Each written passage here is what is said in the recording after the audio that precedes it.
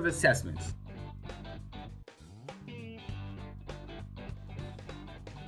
Why should you use formative assessments in your practice?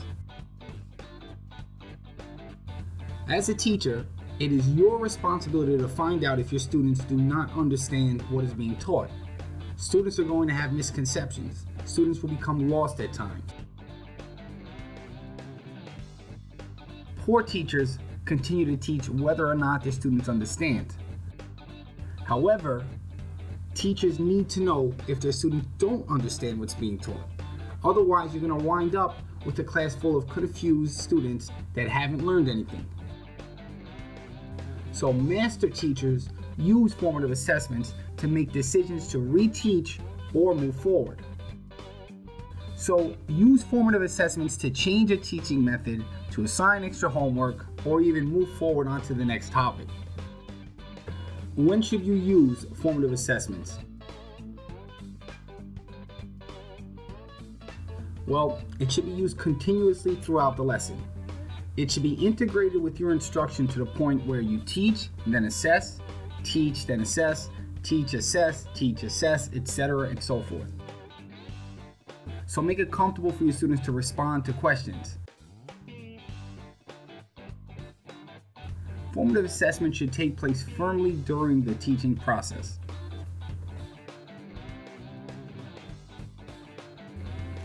Here are some examples.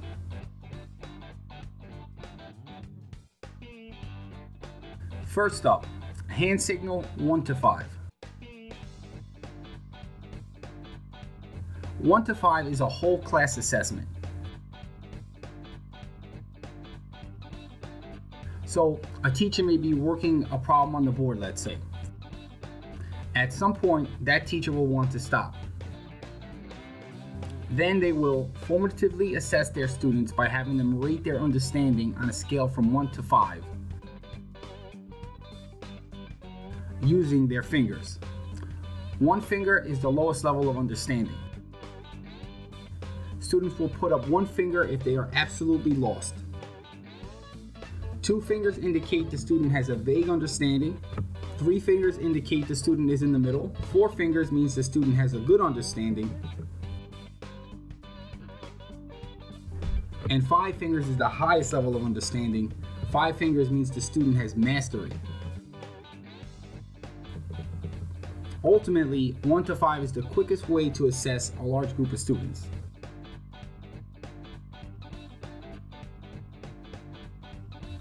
Number 2, brainstorming. Brainstorming usually takes place before introducing a new topic. Teachers use brainstorming to get an idea of what their students already know about a topic. Ask some examples of predator-prey relationships. Then list the examples on the board. The good part is students will also learn examples of predator and prey as you brainstorm. Brainstorming is a great assessment for gauging a class's prior knowledge on a topic.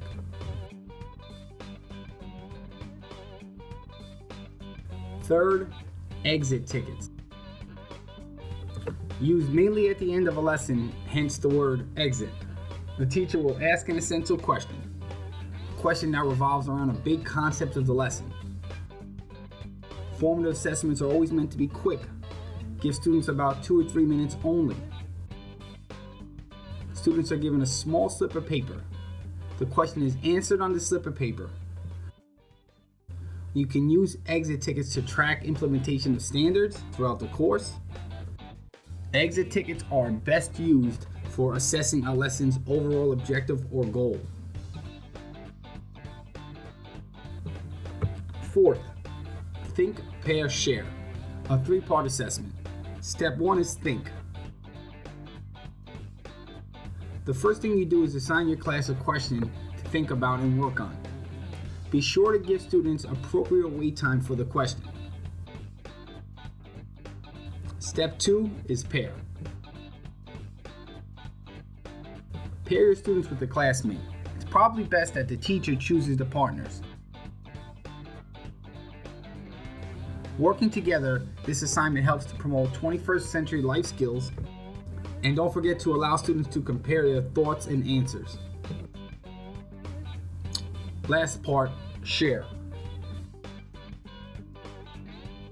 Now your student is called upon to share their thoughts on the question with the rest of the classroom.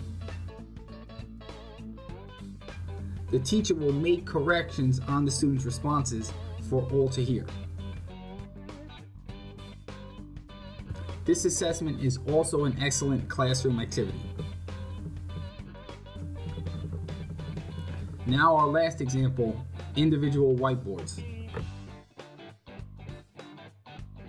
To perform this assessment, teachers must provide each student with an individual whiteboard. Distribute an individual whiteboard to each student. Then ask the student questions such as, what is the square root of 144? The student will respond by writing their response to the question on the whiteboard using a dry erase marker. Now the teacher will individually assess each student's response, and more importantly, the teacher can give appropriate corrections to any mistakes made. The student can both see the mistake and learn from the mistake. Whiteboards are the best way to simultaneously assess and reteach.